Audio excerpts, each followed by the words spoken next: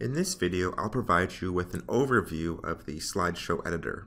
Now there are more detailed videos on different parts of the editor, but this one's just more high level at this time. So first, let's start at the top here. You can provide a name for the slideshow, how it will appear on the class homepage when students see it, and even in the content repository. Below that is the slides area.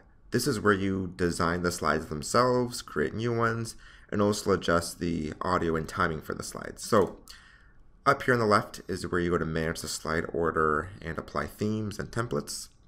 On the right here is where you go to design the slide, the actual content within the slide.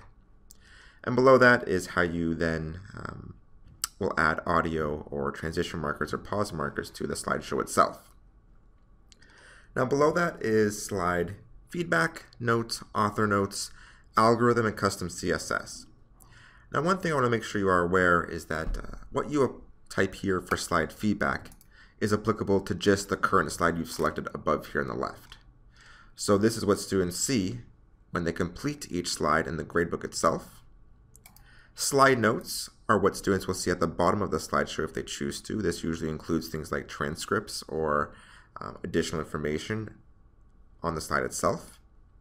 And slide author notes. So you can type information here that only authors will see when they enter in the slideshow editor. So students will not see what you type in here. And again, these three items right here, feedback notes and author notes, are applicable to individual slides itself.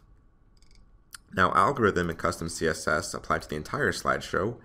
Algorithm is of course where you type in algorithmic variables to use within your slides.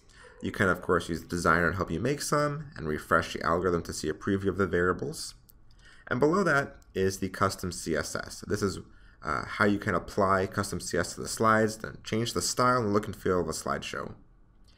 And at the very bottom, of course, is navigation buttons that help you, save and close and return to the repository.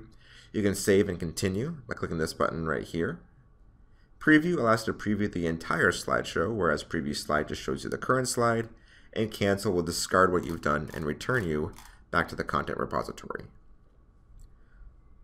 So that concludes the overview of the slideshow editor.